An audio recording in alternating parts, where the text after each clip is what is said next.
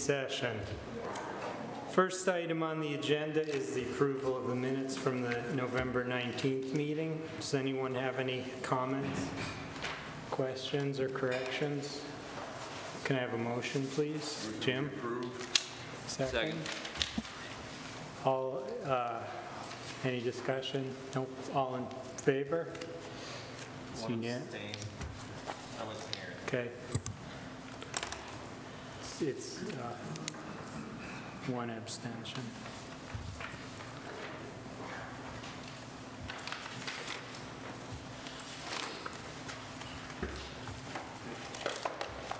All right, the next item on the agenda, David Jacobson is requesting subdivision review to create a 4-lot subdivision located at 326 Ocean House Road, plus amendments to the site plans for 326 Ocean House Road and 320 Ocean House Road, the Town Hall lot, to connect to the parking lot. The application was deemed complete and a public hearing has been scheduled for this evening. The plan will be reviewed under section 16-2-3 of the subdivision ordinance and section 19.9 site plan regulations. Okay, so can the applicant come up and summarize any changes that have been made since the last meeting? Thank you. John Mitchell, Mitchell Associates, representing Dr. David Jacobson, who is here this evening for Ocean House Common. And also with me is Steve Bradstreet and Amber from Ransom Consulting, who worked on the stormwater management plan.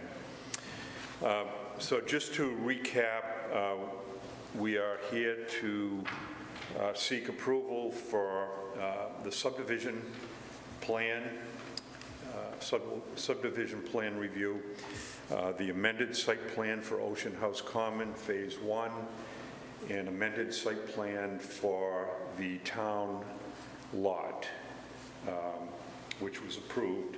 The initial approval was done in 1991. We have, just to go back, our submission dated November 27th to the Planning Board addressed all of Steve Harding's comments in his letter of November 14th. Those have all been addressed. The plans have been revised accordingly, and those plans have been resubmitted to the Planning Board. Those are the plans that you have in front of you. We've also addressed Steve Harding's latest comments in his letter dated December 11th, which are also have been changed on the plans. There were only, actually, there was only, other than stormwater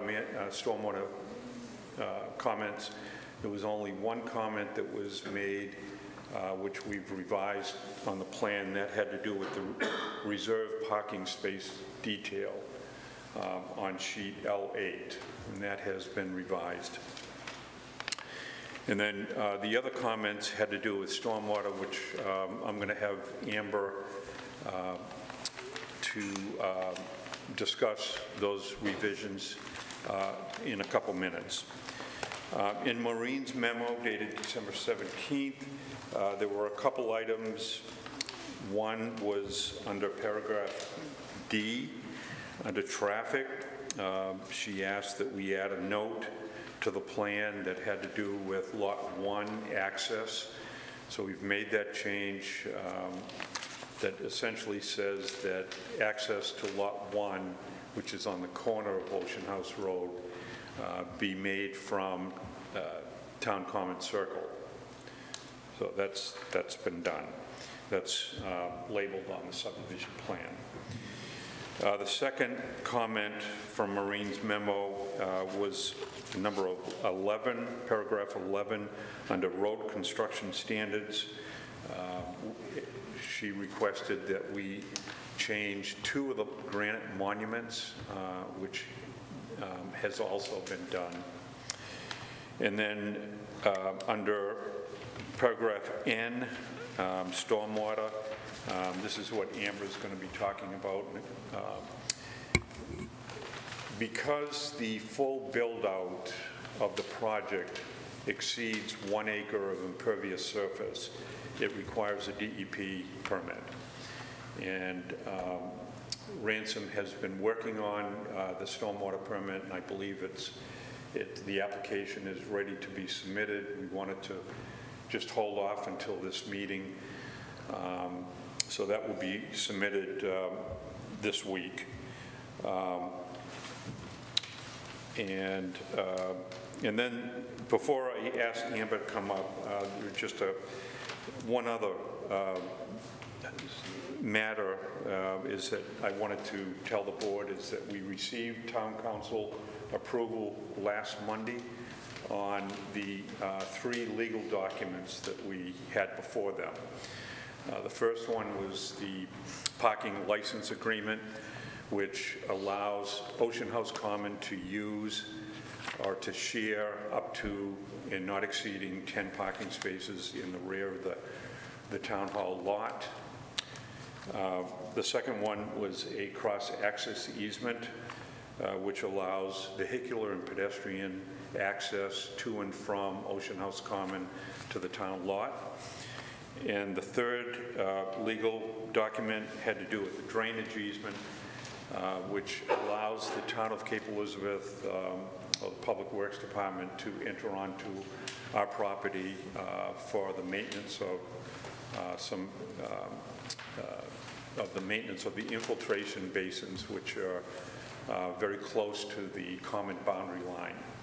So those 3 documents, which were all included in our November 1st submission in the booklet, have been approved by the town, and they will be recorded. So that summarizes the changes that have been made since we last met with you. And at this time, I'm going to ask Amber to come up and talk about the stormwater.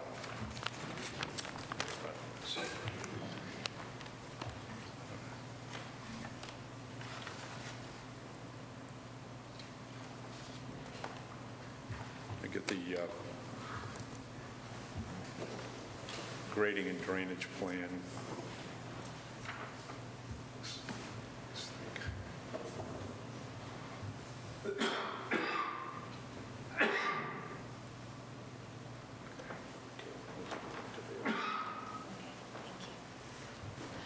Good evening. My name is Amber Furland, and I work at Ransom.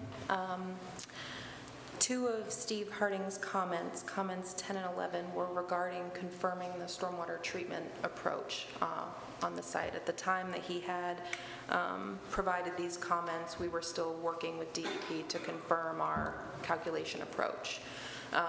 We have received approval from DEP to move forward with the calculations we had previously. So no changes have occurred to the stormwater design or the stormwater report. We just wanted to confirm with DEP that the way we were doing the calculation was acceptable. So there were no changes to the stormwater design or treatment calculations. Everything else remains the same. There's still the 2 under drain filter swales. There's 2 focal points to provide treatment for the driveway and parking areas, and the buildings will have drip edges. There are some permeable pavers on the walkway, and all of that provides the required treatment for DEP standards. And I'm here to answer any questions if you have any.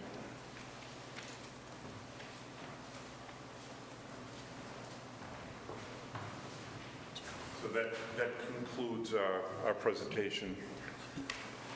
Be glad to answer any questions. Did you have a question, Peter? Yeah, He needs to pull the mic down. Wait till after the... Can you pull the mic down? Yeah, if it's just a clarification question, you can go ahead. I'll wait till after the... Okay. All right. So does anybody have any quick questions for clarification of anything? Not substantive? Oh. Okay, great. So then the meeting is now open to public hearing. Anybody wishes to speak on this application, please come forward, say your name, and we'll give you 3 minutes to talk. Hi, my name's Suzanne McGinn. I live at 1180 Shore Road. I asked you guys a question earlier this spring about the vernal pool that was located at the lot. I know that it's too late and it's already been destroyed, but I want to tell you what happened after I left that meeting. I went to look at the documents and for the submission packet, and I saw that Lauren Stockwell in 2016 had done, she's an environmental consultant, and she determined in spring of 2016 that the vernal pool was considered not significant. It was a dry spring that year, and when I went back and I looked at weather underground for April of 2016, it was unusually dry if you compare it to other years. So I then contacted, then all of a sudden out of the blue, I received a call. This meeting was televised. Someone contacted me, figured out who I was, and they said that they had looked at this property prior to Mr. Jacobson purchasing it, and they were given a document by Albert Frick Associates back in 2014 that was done for Peter Heffenreffer, the previous owner, and it was determined that it was a significant vernal pool. In fact, there were fairy shrimp in that pool back in 2014. So then I called IF&W, a guy named Jason. He's the one who approved Lauren Stockwell report, it not being significant. And then he gave me the name of a woman named Allison Sirios at DEP, and she's the legal arm of DEP. So I just wanted to figure out, how does this happen? Because I really honestly, it's happened, it's over, but how can we prevent this from happening again? Probably most importantly, because in our most recent town survey in 2017, the 10-year plan, which I don't know if you guys have read this, it says on page 14 of the report, 97% of the residents strongly or moderately support efforts to protect environmental quality. So I'm here today to try to protect environmental quality going forward. I'm wondering if, as Cape Elizabeth, we could implement some sort of stricter guidelines, stricter than what happens at the state level, because there was obviously, according to Allison at DEP law offices, there are loopholes in the current legislation that protect significant vernal pools. And I think you get the drift of what I'm saying. I'm hoping that you will consider, I think you're the right Suzanne, your time's up. legal arm to help in this manner. Thank you. Thank you.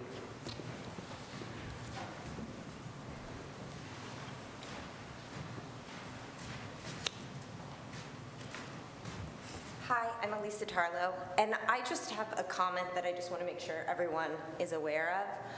We own one of the lots that borders the back of this project, and it's really not, and we've heard it referred to a few times in these proceedings as vacant space and open land and like vacant lots and things like that.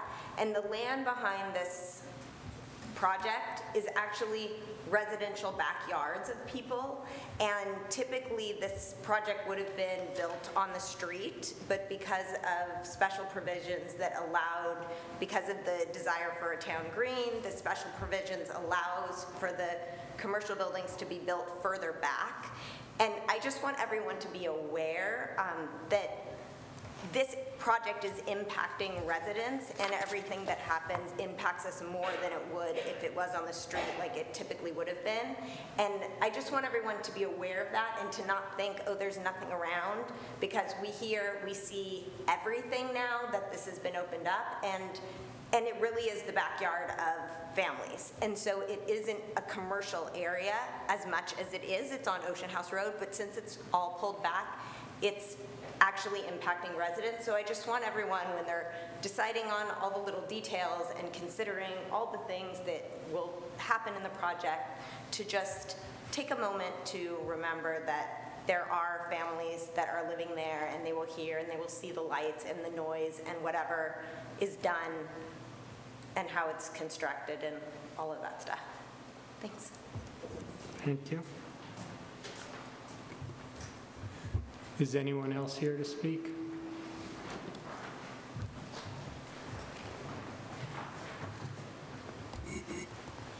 Hi, my name is Nate Toothaker. I'm here on behalf of Fieldwinds LLC, who's also one of the owners, like Lisa, of one of the abutting properties. I just had a couple of questions for the applicant, kind of piggybacking off of Lisa's comments on the buffer zone easement. I have copies of that if anybody wants those for reference. You may have seen them before in previous materials.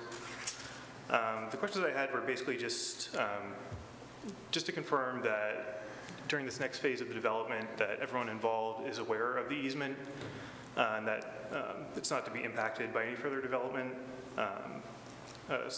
Similarly, just wondering if there's going to be any further tree clearing activity on the property, and if so, what steps have been taken to ensure that the easement zone isn't impacted by the clearing. And last, if the applicant could please explain whether the buffer zone's been clearly marked, and if so, what steps were taken to ensure that the boundary lines are marked correctly, such as whether there's been any land surveying doing the work. And that's it. Thank you.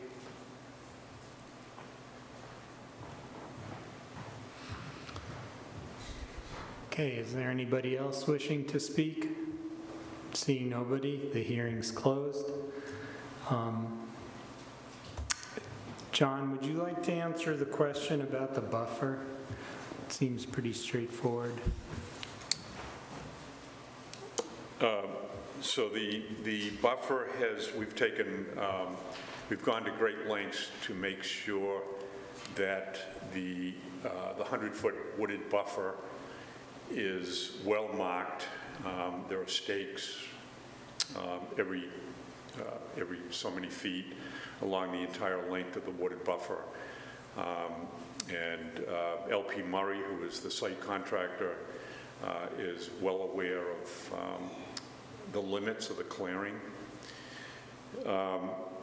In terms of the property line, there are several existing iron pins that are out there that delineate the perimeter of the property, and where there aren't property monumentation, we have proposed iron pins at those various corners. There'll also be iron pins delineating each of the 4 lots, and as well as granite monuments delineating the roadway. Okay. All right, so I'll open it up to the board. Do you guys have any questions or comments?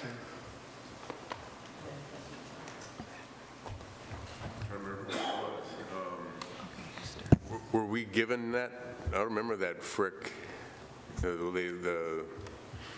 it's never been provided. No.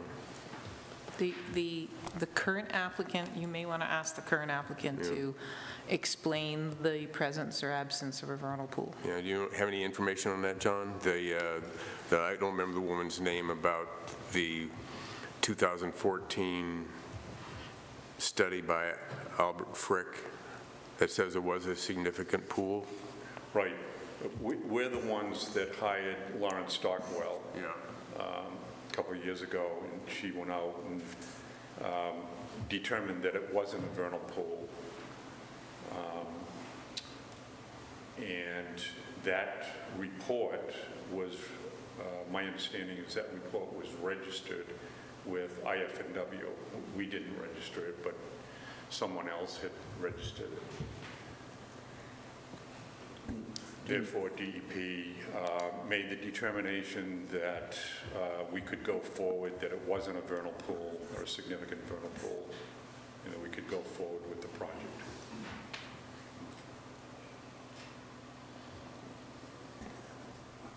Can I ask a question then? Follow up on that. Whose onus is it then to look at prior record? I mean, I guess if a study had been done that had basically been a private study and not released, then I guess, you know, if it's not released, nobody can have access to it. But if it was something that was submitted to DEP or run through DEP, is the onus on the applicants to do essentially a search for prior record on this with DEP? I mean, I don't know how this is approached, to be honest. So I'm going to start, and I'm going to let the applicant. There's two levels of rules. Well, there's three levels of rules here. The town is responsible for administering our local rules. In our local rules, we protect vernal pools as a wetland, and the town has granted a permit for that wetland to be altered. So the town has administered its rule properly. The next level you look at is the state rules, and we do not administer the DEP rules. They're administered by the state. They have staff people that do it. Just because you find spotted salamander or fairy shrimp eggs doesn't mean it's a significant vernal pool. So the state has a definition of what a significant vernal pool is, and it's the state's responsibility to determine if something is a significant vernal pool. It also doesn't, I mean, I'm not a wetland expert, but it doesn't really matter so much if it's a dry spring, because if you remember, when we were looking at Maxwell Woods, the DEP visited that site not once but twice at the request of applicants, of abutters, because they asserted it was a vernal pool, and there was a big, huge puddle there, but they determined that there was not enough egg masses or any egg masses to qualify as a vernal pool. So it really is a scientific determination. It's a definition that the state has established. That's the difference between any old vernal pool and a significant vernal pool, and it's a significant vernal pool that triggers the state regulations. And so my understanding is that the applicant hired a professional who evaluated that property, determined that there was not a significant vernal pool there, and then under state rules, they're allowed to register that study. And I don't believe there's any requirement that you have to search for any other studies. And in fact, those studies may not be public information. I mean, a property owner may do a study and keep it in their pocket, and we wouldn't necessarily have access to it. Do you want to, Joe? I don't know if the applicant wants to add. Do you want to add anything to that? Good. Jonathan? I just want to say one issue. I mean, the application that we have in front of us is for subdivision of the previously approved application, which came in front of us probably about 6 months ago. At that time would have been the time for information about a vernal pool to come forward. And now we're bringing something back and Monday morning quarterbacking something that we've already looked at and examined and determined that there wasn't a vernal pool at that time from the information we had. I understand that there is a concern to protect the environment. I'm 100% for that. And if the people of the Cape Elizabeth really want to make the laws and the ordinances stricter, then they should be going to the town council. But all we can do is look at the application in front of us, look at the ordinance that we are controlled by, and then make a determination. We made that determination last spring with regards to the issue of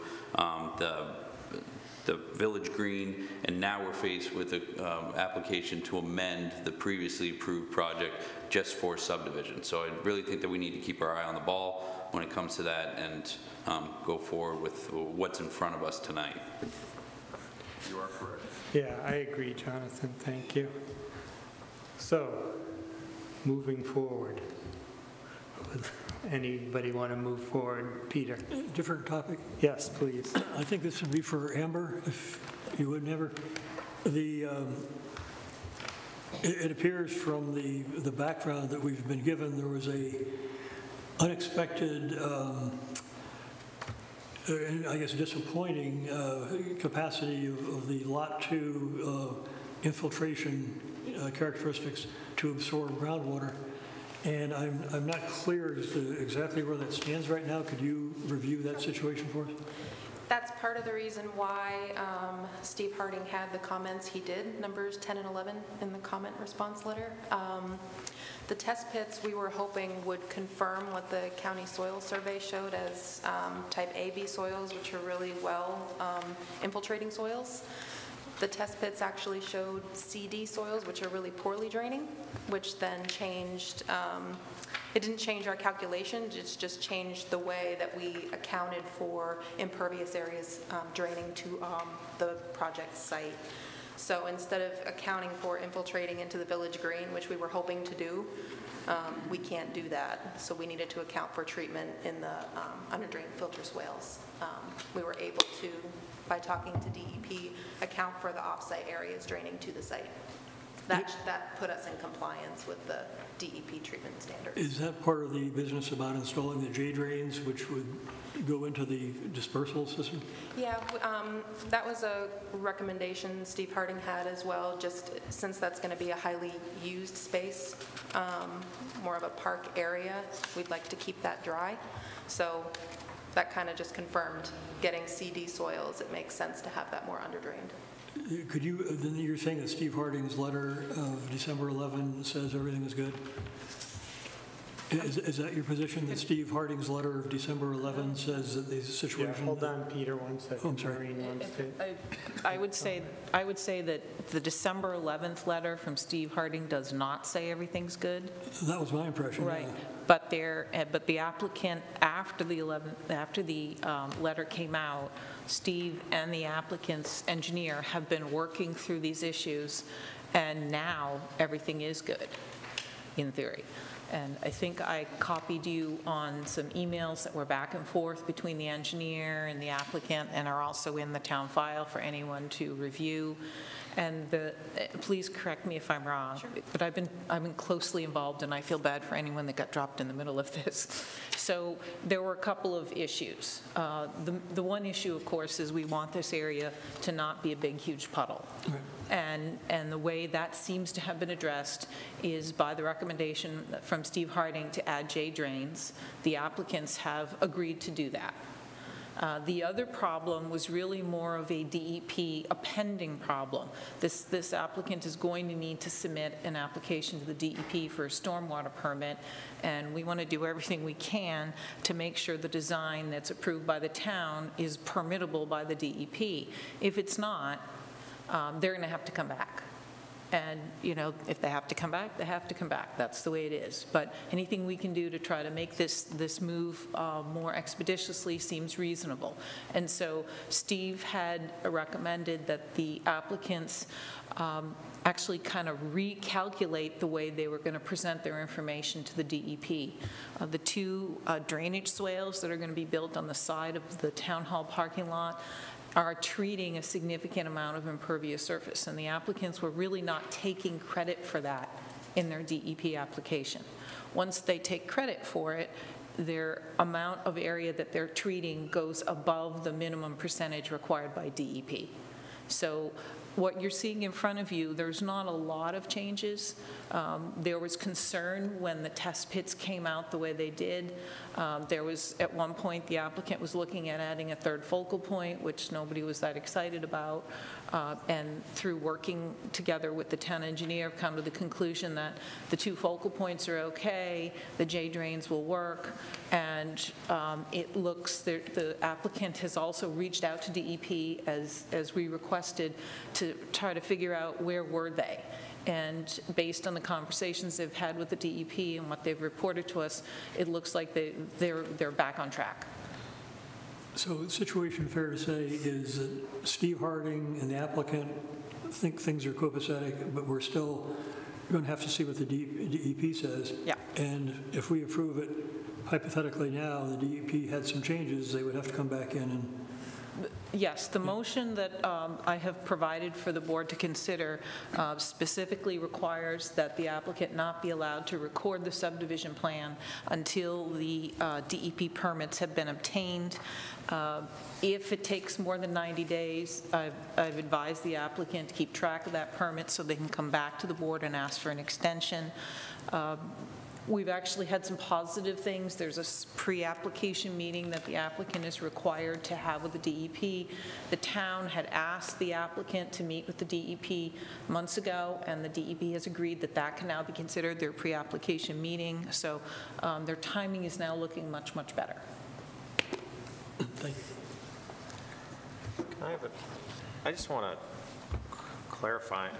I was confused. So page 5 of your report, is conclusions, and can you just walk? This was like pretty dense, and I was just trying to understand it.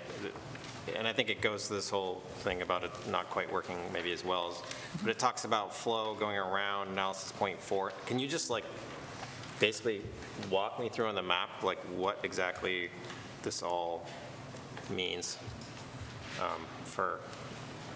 Sure. Yeah. Sure. Is there a specific part in the conclusion you're looking at? Well, I mean, I was particularly looking at the second paragraph talks about flow sort of not going, I don't know where analysis point 4 is. It just, the language and stuff is a little bit different from, we're talking about filtration points and things. So I'm just trying to like visualize what you're talking about here, and I didn't really understand it. We're going to pull up a map which shows where the analysis points are.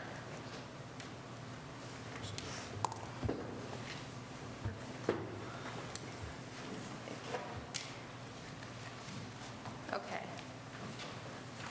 So in paragraph 2, I mean, essentially what this is summarizing that the drainage area, you can kind of see this red outline here. This outline here is indicating that all of the area included here is draining in this direction. The area here, capturing the rear of the buildings, is draining to the existing buffer easement. All of the area internally here is all draining towards the village green, either being captured by the focal points here or by the underdrain filter swales here and here. The majority of this area is draining towards the village green into a proposed catch basin, which then connects to the existing drainage system that the town owns. Basically, that's a technical way of stating that all of the area that's draining to each of these study points, all the areas that the stormwater leaves the site, has been analyzed. Okay.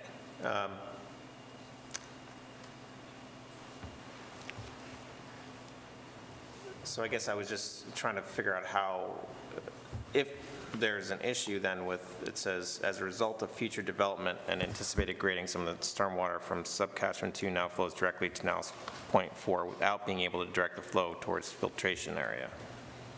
So is it not being treated then? Is that, as I'm to understand it? It's being treated. It's just stating that the rear of these buildings, the buildings are pitched lengthwise, so there isn't a way for us to capture the runoff from the rear of these buildings to bring it towards the village green. It sheet flows this way, but it's captured and treated in a building drip edge before it goes off-site. And then it just infiltrates in the buffer there? Yep, okay. Exactly. All right, thanks. So I have a question. Is it possible when the lots 3 and 4 are developed that a building could be designed that would upset this scheme substantially, or would it just be minimal? If the buildings were to be proposed differently, I believe we have conditions in there that the buildings need to be treated with a drip edge. If they were to change the configuration substantially. Well, let's say you wouldn't do it, but if you pitched it all forward and you lost all the water going out the back, is this robust enough to sustain that? Yeah, and that would actually be better. They would just need to size the drip edge. For instance, on this building, if all of it were to pitch in this direction, their drip edge would need to be sized accordingly to treat the entire roof area. where in this case, right now, we're saying half of the building should be treated here, and this half the building should be treated here. They're ultimately responsible for treating the roof in whatever direction they pitch it. Can I just ask one question on that point? It's actually for Maureen.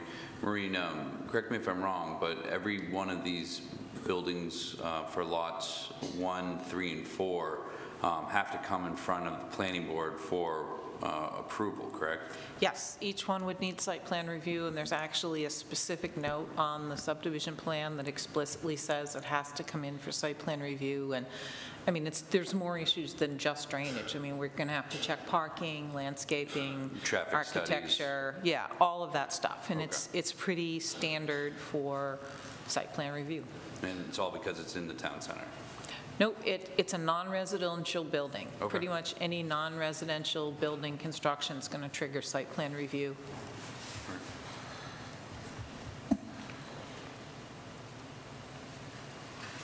Anything else? One thing I just wanted to mention, though, and this is going back to the prior approval. When we went on the sidewalk, I thought it was pretty clearly marked where the buffer was at that time, and it was, like I said, significant when it came to the back lots that maintaining those very large pine trees and the other woods that were there, I thought was one of the big things about this lot, and when measured into why I was approving the previous one.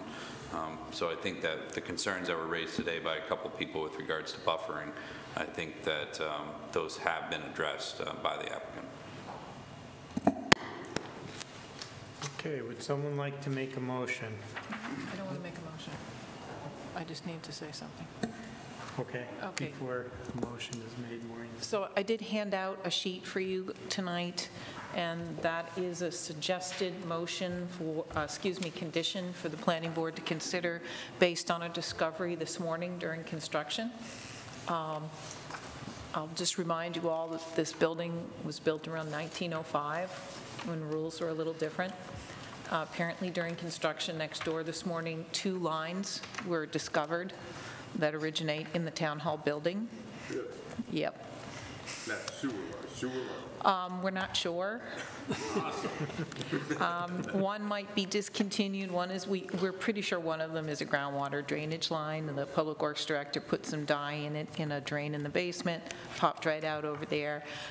So we're asking that the applicant, that you put a condition on the approval that basically just clarifies that the applicant will be coordinating with the town to address that, and that the town is working on the design and the construction, which the town would be responsible for. Do any members who attended school in this building have any insight into that? We spend most of our time on the top floor. I have a motion for the board, but I just had one question for Maureen or the applicant, whoever can answer it. Because there's no longer any phasing in this project at this time, correct? Correct. Okay. All right, I have a motion for motion to approve findings of fact. Number 1, David Jacobson in requesting subdivision review to create a 4-lot subdivision located at 326 Ocean House Road, plus amendments to the site plans for 326 Ocean House Road and 320 Ocean House Road Town Hall lot to connect to the parking lot, which requires review under section 16-2-3 of the subdivision ordinance and section 19-9 site plan regulations. Number 2, the subdivision will not result in undue water pollution. The subdivision is not located in a 100-year floodplain. Soils will support the proposed uses. The slope of the land, proximity to streams, and state and local water resources rules and regulations will not be compromised by the project. Number 3, the subdivision will have a sufficient quantity and quality of potable water. Number 4, the subdivision will not cause soil erosion based on the erosion control plan provided. Number 5, the subdivision will not cause unreasonable road congestion or unsafe vehicular and pedestrian traffic. The subdivision provides for road network connectivity while discouraging through traffic. Roads are laid out to conform to existing topography as much as is feasible. All lots are provided with vehicular access. Roads are designed to meet town standards. Number 6, the subdivision will provide for adequate sewage disposal. Number 7, the subdivision will provide for adequate solid waste disposal. Number 8, the subdivision will not have an undue adverse impact on scenic or natural areas, historic sites, significant wildlife habitat, rare natural areas, or public access to the shoreline. Number 9, the subdivision is compatible with applicable provisions of the comprehensive plan and town ordinances.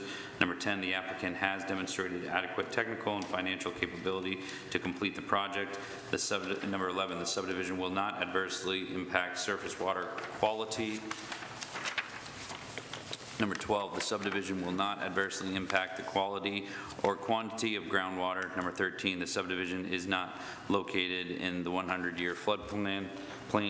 Number 14, the subdivision is in compliance with the town wetland regulations in the zoning ordinance. Number 15, the proposed subdivision will provide for adequate stormwater management. Number 16, the subdivision is not located within the watershed of a great pond. Number 17, the subdivision is not located in more than one municipality. Excuse me. Number 18, the subdivision is not located on land where liquidation harvesting was conducted. Number 19, the subdivision does provide for access to direct sunlight. Number 20, the subdivision does provide a vegetative buffer throughout and around the subdivision as appropriate and screening as needed. Number 21, the subdivision will comply with the open space impact fee with the donation of 17,031 square feet of land, which is the Village Green 2, and payment of a fee in the amount of $12,428.46. Number 22, the subdivision lots will be provided with access to utilities. Number 23, the subdivision plan does not include a phasing plan. Number 24, the 326 Ocean House Road site plan and Town Hall site plan have been previously approved by the Cape Elizabeth Planning Board to be in compliance with the site plan regulations, and the findings and decisions of those approvals which are not altered by the proposed amendments remain in effect. Number 25, the plan for the sites reflects the natural capabilities of the site to support development. Number 26, access to the sites will be on roads with adequate capacity to support the traffic generated by the development. Access into and within the sites will be safe. Parking will be provided in accordance with sections 19-7-8 off-street parking. Number 27, the sites will provide a vegetative buffer throughout and around the site as appropriate and screening as needed. Number 28, the applications have substantially addressed the standards of the subdivision ordinance, section 16-3-1, and the site plan regulations, section 19-9. Therefore, be it ordered that based on the plans and materials submitted and the facts presented, the application of David Jacobson for subdivision review to create a 4-lot subdivision located at 326 should it be Ocean House Road? Ocean House Road, plus amendments to the site plans for 326 Ocean House Road and 320 Ocean House Road, the Town Hall lot, to connect to the parking lot be approved, subject to the following conditions. Number 1, that the plans be revised to address the recommendations in the town engineer's letter dated December 11, 2019. Number 2, the monumentation be added to the plan in coordination with the plan, with the Public Works Director. Number 3, that Lot 1 vehicular access be limited to Town Common Circle. Number 4, that an open space impact fee in the amount of $12,428.46 be paid prior to the recording of the subdivision plan.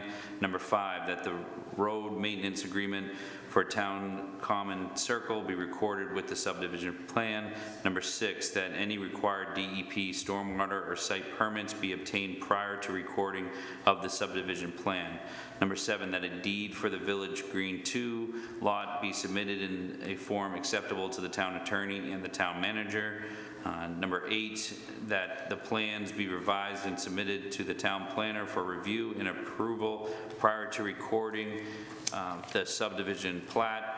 And number 9, that the applicant coordinate with the town of Cape Elizabeth to pick up existing drainage lines extending from the town hall to the applicant's property with design and construction costs to be borne by the town. Second. Well, I got a couple, well, go ahead. Well, I got a couple friendly edits. Second first. Okay, Jim, you have a It question? seems number 13 and number 27 are duplicates and could be deleted. It doesn't hurt to leave them in, but we said it twice. Number 13, you said it in number 2, in the paragraph number 2, and number 27, you said it in 20, the way I read it. Yes. I noticed that as well, but is there any problem with repeating it? No, I just didn't know if it's not going to be a problem, we can leave it. It's just I mean, redundant. I don't disagree with you. For good or ill, the way these standards are laid out is to mirror the way the state subdivision law is laid out. And when we went over the subdivision ordinance back in the good old days, the state subdivision standards are duplicative and could use some work. I withdraw my proposal. Any others? Okay, so seconded by Carol Ann. Okay, all in favor? It's unanimous, the motion passes. Thank you.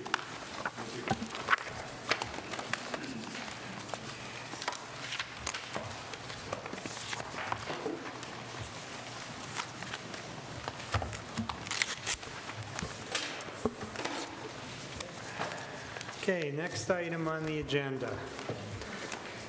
The town of Cape Elizabeth is requesting amendments to a previously approved site plan for Portland Headlight located at Fort Williams Park to add hard landscaping to high-traffic pedestrian areas. The application will be reviewed for compliance with Section 19-9 site plan regulations. So I assume we're reviewing for completeness first. Actually, it's been set up for an expedited review, so it would be completeness, and if it's deemed complete, you could hold a public hearing and consider approval tonight. Okay, take it away, John.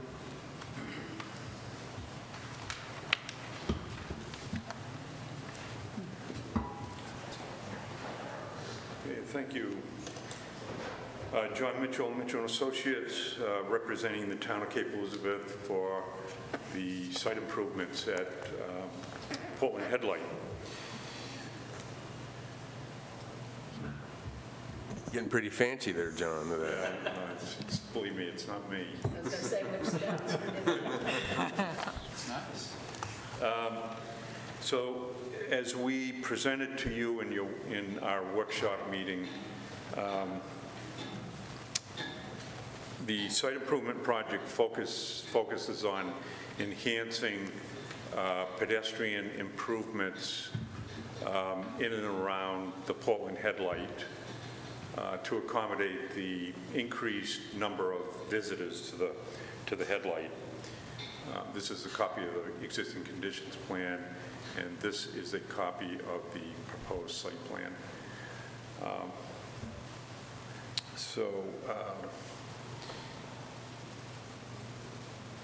I think the best way to present this is to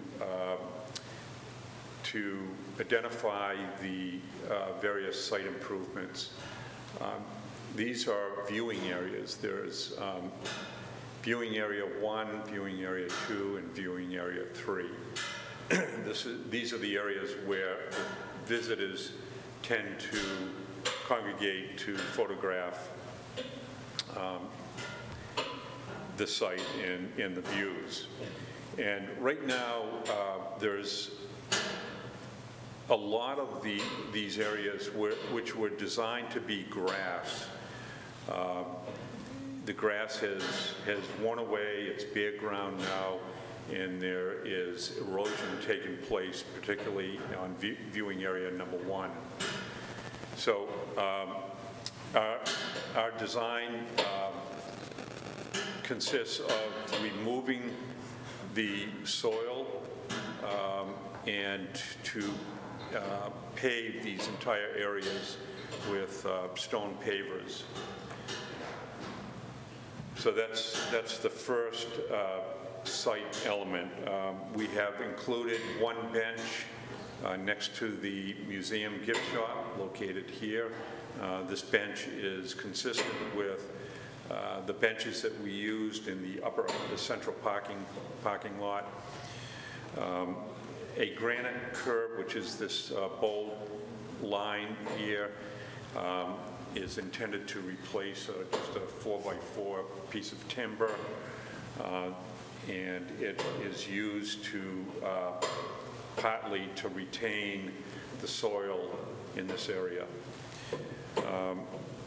Post and chain, we've got a number of areas within this, within the area that we have installed posts and chain. These are only, 24-inch high metal posts with metal chains. Everything is coated so it won't rust. But it's basically to control the pedestrian circulation, to keep people off grass areas primarily. Plantings, we've installed some plantings in and around the ledge outcrops in this area here. And the final improvement consists of relocating the horn, which is currently in this location, over to an enclosed area. I guess what was happening where kids were climbing that, the base of the horns, and it becomes a safety issue because of the drop-off here. So we've relocated it to this enclosed area. That's basically the extent of the site improvements. We are asking for 3 waivers. Topography will be very minimal changes to the finished grade, so there won't be much grading at all. Traffic study, there's no change in traffic patterns. And stormwater management was the 3rd waiver that we're requesting, and the stormwater will not be altered. Steve Harding's comments have been addressed. His one comment, or number 1 comment, had to do with seating. He didn't see any notes on lawn seating, and we've explained in our response letter that this is going to go out to bid shortly, and there's a full set of written specifications that details the mixture of seed and the methods of seeding. He just had a minor comment on the stone paver detail and the granite curb detail, which we have amended. And then the final comment, this came from Marine's memo, had to do with erosion. I mentioned that there is erosion occurring in this area here. That's primarily because it's bare ground. There is some topography in this area, and during heavy rains, we do experience minimal erosion. During construction, we haven't shown any erosion devices, and the reason for that is because we're paving right up next to and abutting the fence in all 3 viewing areas. And it would be impractical to install silt fence or erosion berm in those areas. They would just have to be removed in order to install the pavers. So we have in the contract specifications, we have designated. We've basically told the contractor that he has to install 1 viewing area at a time. So in other words, he'll finish this, and then he'll move to this area, finish it, and then move to this area and finish it. And then in post-construction, there should not be any erosion taking place because all of the areas that are now bare ground will be surfaced with pavers. And that That's about it for the site improvements for the Portland headlight. Okay, any quick questions? All right, so I'm going to open this up for public comment. Is there anyone here to ask any questions or make comments about this application? Nope. Is this just on completeness? This is just on completeness, yes. Seeing none, the public comment session is closed. Members of the board, do you have any questions for John? Comments? Okay, I have a motion to consider for completeness. go to it. All right, motion for completeness. Be it ordered that based on the plans and materials submitted and the facts presented, the application of the town of Cape Elizabeth for pedestrian improvements at Portland Headlight located at Fort Williams Park be deemed complete. Second. All in favor? It's unanimous. Okay, so as you all know, this is, the applicant has requested an expedited application. So we can move right on to consider the application. Does anybody have any questions on the application or discussion? I just wanted to point out, we went to workshop on this with the applicant, gave us some extensive information on this, which is reflected up here. I'm glad to see these improvements being made. I know for a fact from visiting there, there's a lot of bare spots with no grass and mostly just dirt, so I think that this would be improved. I like the inclusion of park bench. Wish we could have more, but I understand that the applicant kind of restricted the amount of park benches that were allowed, so. Okay, so again, I'm going to open the meeting to a public hearing. Seeing nobody again, public hearing is closed. I don't think we need a site walk. All right. Well, if there are no further discussion, questions? So I got a motion for approval if we're ready. Carol Ann, did you? Motion for approval. The Town of Cape Elizabeth is requesting amendments to a previously approved site plan for Portland Headlight located at Fort Williams Park to add hard landscaping to high-traffic pedestrian areas, which requires review for compliance with Section 19-9. 2, the Portland Headlight site plan has been previously approved by the Cape Elizabeth Planning Board to be in compliance with the site plan regulations, and the findings and decisions of that approval, which are not altered by the proposed amendments, remain in effect. 3, the plan for the development reflects the natural capabilities of the site to support development. 4, the plan does provide for a system of pedestrian ways within the site. 5, the plan does provide for adequate collection and discharge of stormwater. 6, the development will not cause soil erosion based on erosion plans submitted. 7, the development will not adversely affect the water quality or shoreline of any adjacent water body. 8, are we providing a vegetative buffer? We're not really providing a vegetative buffer. There's some plantings in the viewing areas. Oh, that's true, we are, okay. The development will provide a vegetative buffer throughout and around the site, and screening is needed.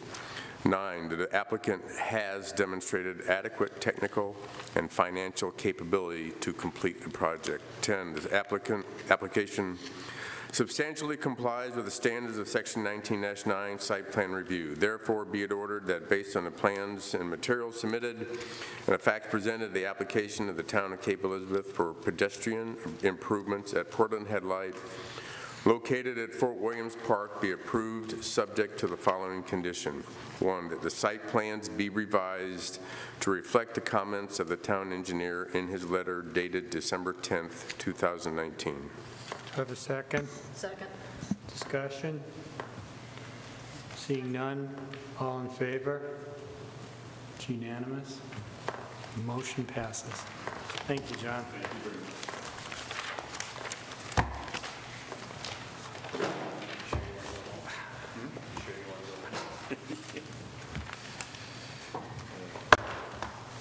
Okay, the next item on the agenda. Adam Gardner is requesting an amendment to the previously approved private access way granted for 12 Papudic Drive to enlarge the building envelope. The application will be reviewed for compliance with Section 19.7-9 private access ways. And we're here for completeness first. Go ahead. Hi, this is Adam. I'm basically just trying to adjust the building envelope so I can build a pool in my backyard for my wife and 2 kids.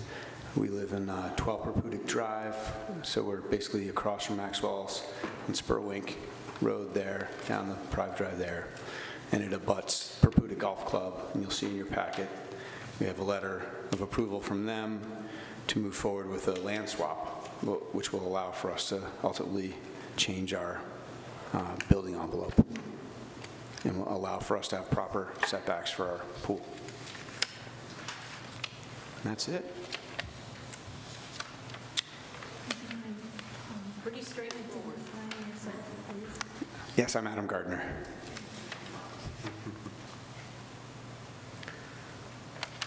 Okay. We have a public comment on completeness. Anybody here for that? Okay, then the public comment is closed. Board members? Pretty straightforward, I know. So, and I think we have all the information we need to make a decision. Would you like a motion? I would. Be it ordered that based on the plans and materials... No, wait. Don't we need completeness first? Yeah, that's what I'm going to make a motion on, Oh, okay. completeness. Be it ordered that based on the plans and materials submitted, the application of Adam Gardner for an amendment to the previously approved private accessway permit for 12 Papudic Drive be expanded to expand the building envelope be deemed complete. Second. Discussion? All in favor? It's unanimous. Motion passes.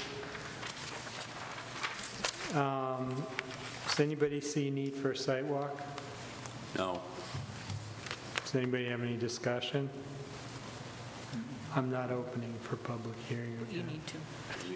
Go, just say it, Joe. Just say it, You Joe. need to. Meeting is open for public hearing. Seeing no one, public hearing is closed. I have a motion for approval.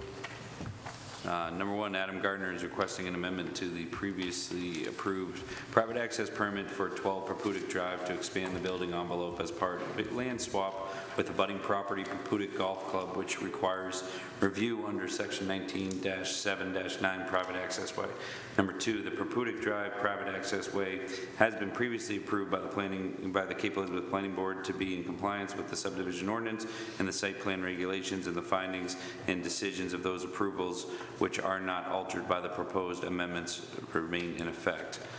Number 3, the building envelope is depicted wherein the house and the accessory building will be located on the lot, demonstrating conformance with the setback requirements of the district in which it is located and any natural constraints, and that the house site will be buffered from abutting residential properties. Number 4, the application substantially complies with Section 19-7-9 private access ways. Therefore, be it ordered that based on the plans and materials submitted, the application of Adam Gardner for an amendment to the previously approved private access permit for 12 Papudic Drive to expand the building envelope be approved.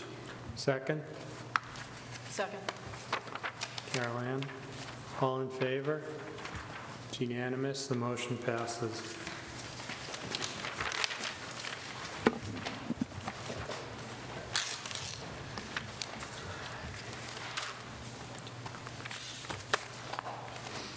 Okay, next item on the agenda. Cadence Way Private Road Amendment. Maxwell Cove LLC is requesting an amendment to the previously approved Cadence Way Private Road approval located at 51 Ocean House Road to adjust the lot line. The lot is located in the RC district with a minimum lot size of 20,000 square feet, and the area of the private road right-of-way was inadvertently included in the lot size. The lot must be at least 20,000 square foot exclusive of the private road right-of-way. No change to the physical layout of the project are proposed. The application will be reviewed for compliance with Section 1979 Private Road Review. So why don't you go ahead and introduce yourself and the project? My name's Jay Cox, Sawyer Road. I'm here for Maxwell Cove LLC, which is myself and Bill Royal. Here to discuss Cadence Way, located at 51 Ocean House Road. This is Ocean House and this is Spurwink right here, so it's close to Spurwink, just about across from, well, it's 3 lots down from Spurwink and Ocean House. This plan the plan that I'm going to put up was approved and recorded in May of this year.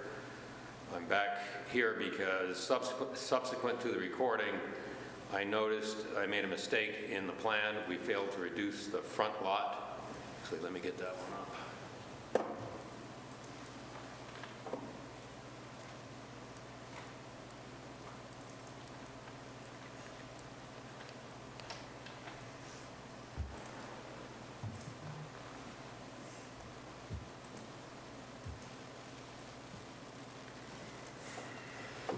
What we did was fail to reduce this front lot by the area of the private road right-of-way, this hashed portion.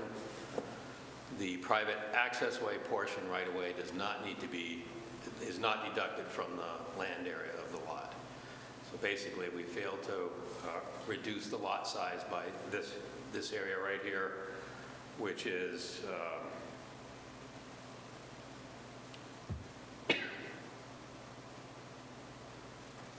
that renders this lot 1,335 square feet short, or 18,665 square feet. I'm hoping to correct this oversight by moving the property line between the 2 lots, which we do still own, fortunately.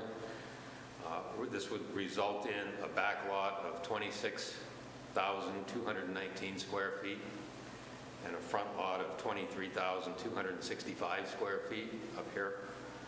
And once this area is backed out, that gives us 20,891 square feet in the front lot, which is obviously greater than the 20,000 square feet required.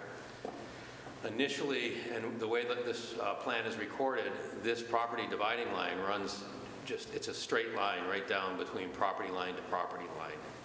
And the way we accomplished adding area is by putting this jog along the right-of-way area and essentially adding this area to the front lot. There are no other changes. The drive location, rights-of-way, turnaround, monuments, frontage, everything else is exactly the same as approved and constructed. The road has been certified by Sebago Technics. The only change is the property line modified to move the stated area from the back lot to the front lot. And that's the entirety of my request. I'm ready for any questions. Questions? Meeting is open to public comment. Seeing none, meeting is closed to public comment. We don't need a sidewalk. Ann? And Carol? again, this is pretty straightforward, and we do need a motion for completeness. Okay. And while he was talking, I roughed out a motion for completeness. So Do we need for an amendment? it says so that this is a hearing for completeness and a public hearing. Is The that true? procedure section said, yeah, you need one, and then I never gave you one. Honestly, we are at such a minor level, I don't think it matters one way or the I other. can do it, I mean, we can do it either way. Go ahead. Let's just do the complete. Just do it? Just do it. Be it ordered that, based on the plans and materials submitted, the application of Maxwell Cove LLC for an amendment to the previously approved private road for Cadence Way be deemed complete. Second. All in favor? It's unanimous. Okay, would someone like to? Well, I have one question now to Okay. substance. Can I? Yes. And I'm sure this is fine, but I just wanted to ask, in the past, or in the previous form of this, where you said the lots were basically split directly down. Part of that road obviously was owned, part of the access piece of the road was owned by the back lot. It's now basically all in the hands of the front lot. I mean, that's still all within an easement though, so there's no issues of somebody, dumping into the end of it, even though they don't own any portion of it essentially. I just want to make sure that's absolutely true. There's a recorded joint maintenance agreement where both parties have to get together once a year and decide who's going to clear the road and maintain the road, and what's going to be spent to maintain it. Mm-hmm. So they're jointly responsible regardless. This portion right here is all that really changed ownership, but in reality, it doesn't make any difference because they both have the rights to use the road and they both have the responsibility to maintain the road. That's what I thought. I just wanted to make sure there was nothing that would affect that in this change. So. Okay. I want to ask, who seconded that motion? I don't know. I think Jim did. Who seconded the motion? Didn't you? Yeah, Jim. Was there a vote? There was, and it was unanimous. I somehow missed it. It was so fast. We're ramming it through. First one since I've been here, so. Okay, so, again, meeting's open to public comment. Seeing none, it's closed to public comment. Does anyone have any further questions on the application or comments? Okay, can I have a motion? You want to do this one, John? I haven't done one in a while. Should we let someone who hasn't done one yet? Sit back and let somebody else talk. You want to do a motion? I haven't done one. Do a motion. Let's let Andrew do it. All right. Andrew's going to do it. Andrew's going to do it. Good for you. Motion for the board to consider findings of facts. Maxwell Cove LLC is requesting an amendment to the previously approved Cadence Way private road approval located at 51 Ocean House Road to adjust a lot line, which requires a review under section 19-7-9 private road review. That's number one. Number two, the Cadence Way private road plans have been previously approved by the Cape Elizabeth Planning Board to be in compliance with the private road requirements, section 19-7-9, and the findings and decisions of that approval, which are not altered by the proposed amendments, remain in effect. Number three. Oh, sorry. The application substantially complies with section 19-7-9 private road standards. Therefore, be it ordered that based on the plans and materials submitted and the facts presented, the application of Maxwell Cove LLC for amendments to the previously approved Cadence Way private road located at 51 Ocean House Road be approved. Second? I'll second.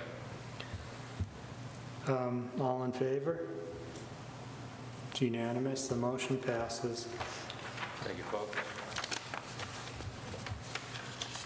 Okay.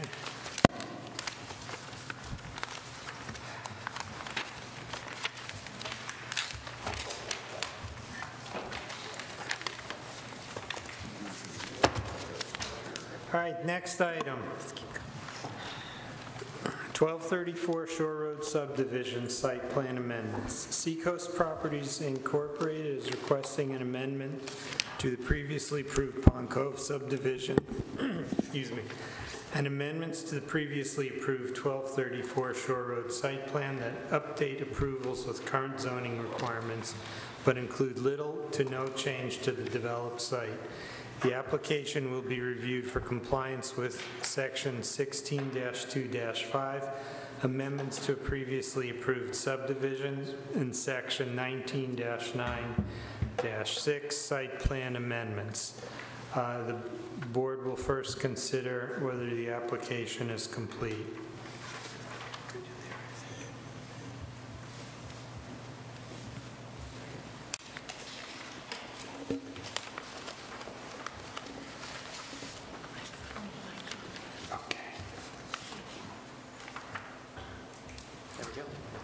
Great. Good evening. I'm Bill Fletcher. I'm here for the applicant, Seacoast Properties. And as mentioned, this relates to 1234 Shore Road, which is at the corner of Ocean House Road and Shore Road. It's the former Key Bank building that has been vacant now for a few years. And we're here for two sort of related purposes. One is this lot is Lot 1 of the Pond Cove subdivision that was created back in 1988. And at the time it was created, the town didn't have the robust zoning it has today. And the planning board at that time included on the approved subdivision plan a Note 7, and that Note 7 included a reference to any future changes of use requiring planning board approval. And so one part of what we're requesting tonight is to allow any future uses to be governed by the existing zoning that's in place today that has the hierarchy of uses. The second change relates to changing to Category 3 use, which is for personal services and retail. My client is discussing with a prospective tenant potential use as a florist retail shop. Formerly, this was a Casco Northern Bank originally, and the site plan was approved in 1990, and then Key Bank used this facility. And when they sold the facility, they placed a deed restriction that wouldn't allow any banking-related uses until 2024. So while that may be considered as a future use, in the meantime, my client would like to see this property used potentially for retail purposes, and is talking to a tenant currently. And so those are the two requested changes that we're here to request tonight. And I'll just note a couple of things. Since the date of the plan that's included within your packet, there is one change, and it's shown on the plan that I'm presenting tonight, and that is to locate a dumpster in the rear of the lot, which would take up 2 parking spaces, but would still allow adequate parking that's required under the current zone. And the other point I would add is, as Maureen pointed out in her memo, we did want to note that we don't believe that the retail use, particularly as a potential florist shop, would have any elevated noise levels and would comply with the current zoning requirements in terms of the decibel levels that are allowed within that zone, which, as I understand it, are 65 decibels from the hours of 7 a.m. to 7 p.m., and then 55 decibels from 10 p.m. to 7 a.m. And based on our research, the office use, the banking use, and the modest size retail use are pretty consistent decibel levels in the range of 50 to 55. So we don't see any added level of activity or noise associated with this retail use. So I welcome any questions. Any quick questions on completeness? Okay, the meeting's open to public hearing. Seeing nobody, we'll close the public hearing. Would anybody like to make a motion? Nice and short. Okay. Be it ordered that based on the plans and materials submitted and the facts presented, the application of Seacoast Properties, Inc. for amendment to a previously approved Pond Cove subdivision to remove a note and amendments to the previously approved 1234 Shore Road site plan for 1,694 square feet of village retail be deemed complete. Second? Jim? All in favor? It's unanimous. Moving on.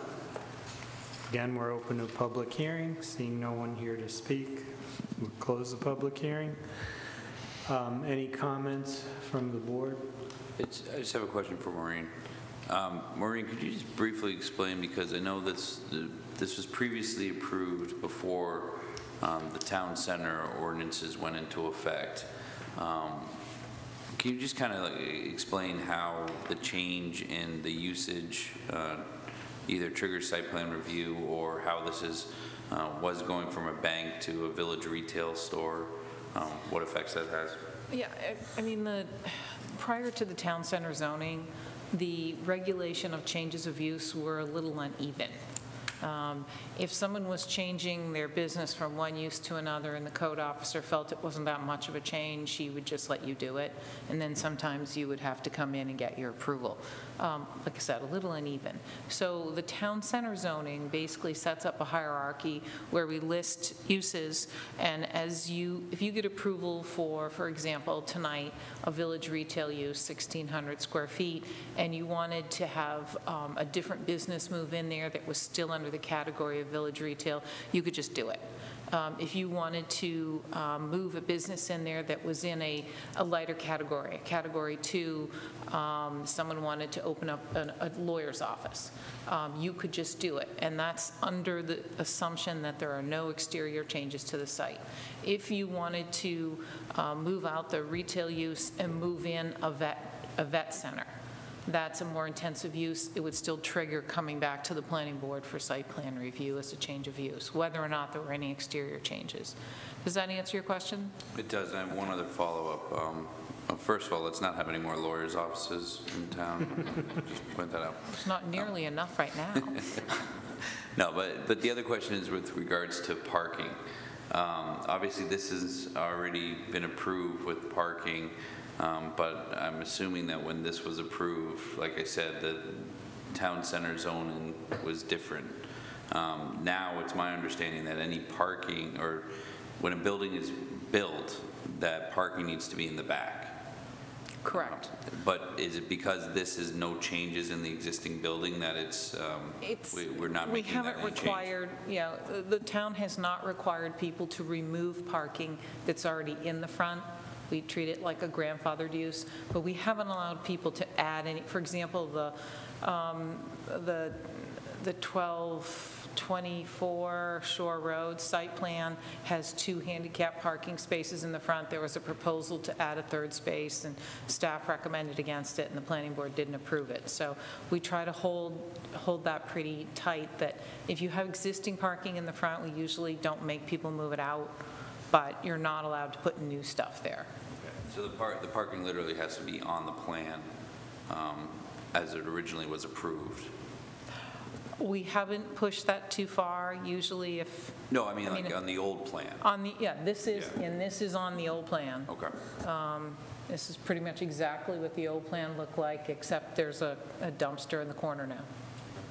Thank you. All right, no one sees a need for site visit? Carol Ann. The 2 parking spaces off to the side, the parallel ones, I don't remember seeing those are those new or are those part of the original? There are 2 parallel against the right. We included those as prospective spots if they were needed. Okay, so they're not currently existing, they're potential. They're not currently in existence, but there's room for them, and we added those as prospective spots in the event that they're needed because the dumpster is taking up 2 spaces. Even without those, we comply with the parking requirements. And this new, is it fair to say, and I don't know if this is for the applicant or more for Maureen, but this basically takes the old approved planning board subdivision from 1988 and kind of modernizes it to our standards? Pretty much. All right. Could I? Yeah. Yes. I just want to say those 2 parallel parking spaces are a little concerning, because typically our off-street parking ordinance requires a parking aisle to have a 24-foot wide width, and I'm not sure that from the parking space to the edge of the curb by the building, there's a 24-foot wide clearance.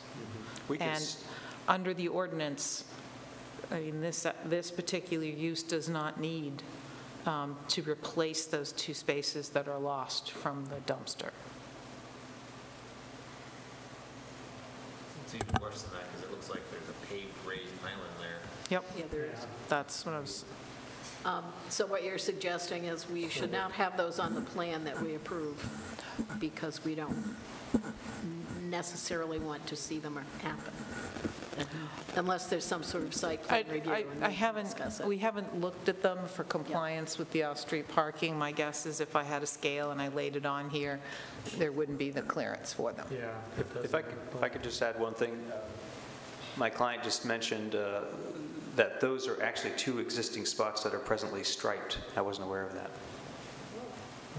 Okay. Or whether those were added subsequent to the site plan approval in 1990, I don't know. Well, they're not on the plan that you submitted. So that would lead me to believe they're probably not included on the 1990 plan, which is what the surveyor was using as a baseline. Right. Is that code enforcement issue? Well, whatever the board approves tonight, we would expect the applicant to operate the site the way the site plan was approved. So when the code officer goes out there, if there's no spaces shown in that area, he wouldn't want them striped. Does that answer the question? Yeah. So they should not be on the site plan? I think it will be difficult for the planning board to make a finding that the off-street parking section of the zoning ordinance has been complied with without checking those spaces in relation to the dimensional requirements of the off-street parking section. And again, there's no evidence that this site has a shortage of parking even without those 2 proposed spaces. So those 2 spaces are not on the plan that we're reviewing? The plan that was submitted by the deadline is the one that you have in your package. The applicant, subsequent to submitting the application, asked to install a dumpster. I asked him to bring a plan tonight that would show the dumpster location. And the plan tonight not only shows the dumpster location, but also these 2 spaces on the side. So my expectation was that the board would consider a motion tonight to approve the plan that you got in your hands and add the dumpster. And if you just do that, then those 2 side spaces are still gone. Okay. Sounds good. All right, I have a motion. Unless there's any- Go ahead. All right. This is for Caroline. Motion for approval, findings of fact. Number 1, Seacoast Properties Incorporated is requesting an amendment to the previously approved Pond Cove subdivision and amendments to the previously approved 1234 Shore Road site plan that update approvals with current zoning requirements, which requires review under section 16-2-5, amendments to a previously approved subdivision and section 19-9 site plan regulations. Number 2, the Pond Cove subdivision and 1234 Shore Road site plan have been previously approved by the Cape Elizabeth Planning Board to be in compliance with the subdivision ordinance and site plan regulations, and the findings and decisions of those approvals, which are not altered by the proposed amendments, remain in effect. Number 3, the subdivision will provide for adequate solid waste disposal. Number 4, the subdivision does provide screening as needed. Number 5, parking will be provided in accordance with section 19-7-8 off-street parking. Number 6, the development will substantially increase, or will not, substantially increase noise levels and cause human discomfort. Number 7, the application substantially complies with section 16-2-5 amendments to a previously approved subdivision and section 19-9 site plan regulations. Therefore, be it ordered that based on the plans and materials submitted and the facts presented, the application of Seacoast Properties Incorporated for an amendment to the previously approved Pond Cove subdivision to remove a note in amendments to the previously approved 1234 Shore Road site plan for 1,694 square feet of village retail be approved, subject to the following conditions. Number 1, that a dumpster may be installed at the southeast corner of the site and shall be screened on all sides with a wooden stockade fence or /gate. Do I have a second? Second. Give it to Caroline. Could I just add a point of clerical correction, that the entity is Seacoast Properties LLC, not Inc.? Sorry about that. Okay. So I would move to amend my findings of fact on number 1. In the motion. And then within the, under the therefore be it ordered, any reference to Seacoast Properties, that it be LLC as opposed to incorporated. I will second those changes. All in favor? It's unanimous. The motion passes. Thank you. Thank you very much. Okay. The last item on our agenda is Which is not part of the meeting. You have to adjourn this meeting and go to a workshop. public comment. Oh, I'm sorry. So sorry. Is there anyone here who would like to make a public comment? Seeing none, I now would like a motion to adjourn. Jim? Second. All in favor? It's unanimous. Meeting is adjourned. Do we want to do the